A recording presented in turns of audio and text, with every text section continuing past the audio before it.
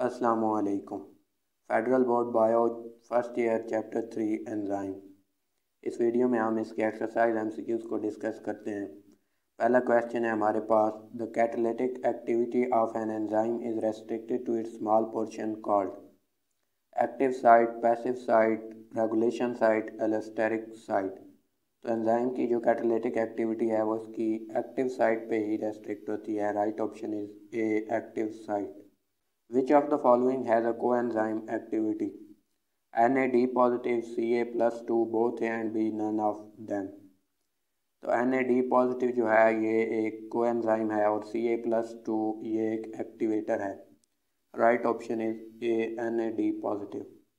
Number 3. Non-competitive inhibitors react with enzymes at active site, allosteric site, both A and B, none of them. जो competitive inhibitor होता है वो active site पे react करता है और non competitive inhibitor allosteric site पे act करता है। Which graph shows the expected relationship between enzyme activity and substrate concentration. पहला ग्राफ जो हमारे पास है ये टेम्परेचर और रेट ऑफ रिएक्शन का है।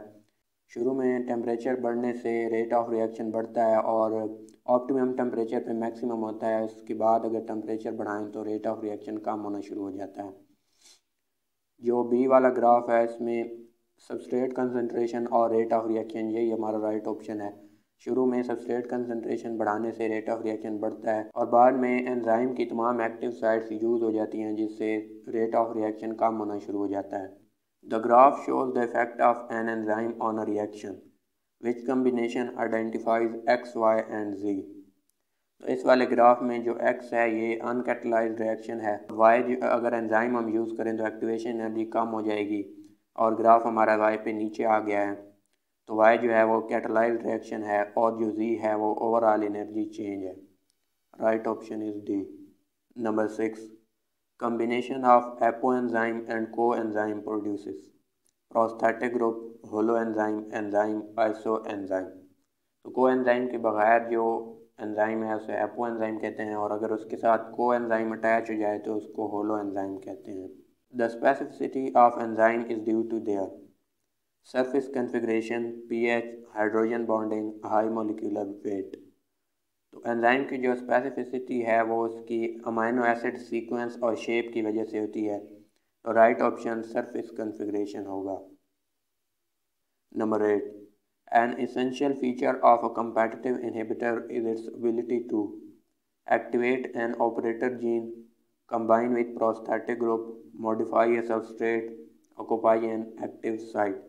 competitive inhibitor जो होता है वो एक्टिव साइट के ऊपर रिएक्ट करता है। Right option is D, occupy an active site.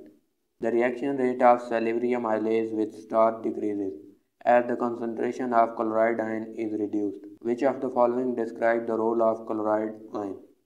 एक रिएक्शन हो रहा था उसमें से हमने क्लोराइड आयन रिमूव किया तो वो रिएक्शन डिक्रीज हो गया। तो इसका मतलब ये है कि क्लोराइड आयन इसमें को फैक्टर के तौर पे एक्ट कर रहा था।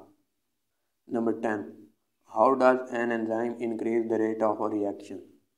तो एंजाइम एक्टिवेशन एनर्जी को कम करता है और जो मॉलिक्यूल्स होते हैं उनको प्रिसाइज ओरिएंटेशन में लाता है जिसकी वजह से रेट ऑफ रिएक्शन इंक्रीज हो जाता है।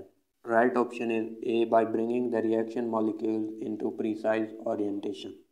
Many enzymes are secreted in inactive form to protect cell proteins, mitochondria, cell membrane, cell DNA। तो ज़्यादातर जो एंजाइम हैं वो इनएक्टिव फॉर्म में सेक्रेट होते हैं ताकि प्रोटीन्स डैमेज ना हो। इस तरह के पेप्सिनोजन इनएक्टिव फॉर्म में सेक्रेट होता है और बाद में उसको पेप्सिन में कन्वर्ट किया जाता है। Right option is a. Number 12. इरिप्सन is an example of कार्बोहाइड्रेजेस, proteases, lipases, nucleases. इरिप्सन एक प्रोटीन डाइजेस्टिंग एंजाइम है। Right option is B, proteases. Last question है, ribozymes consist of only protein, protein plus non-protein part, only RNA, none of them. Right option is C, only RNA.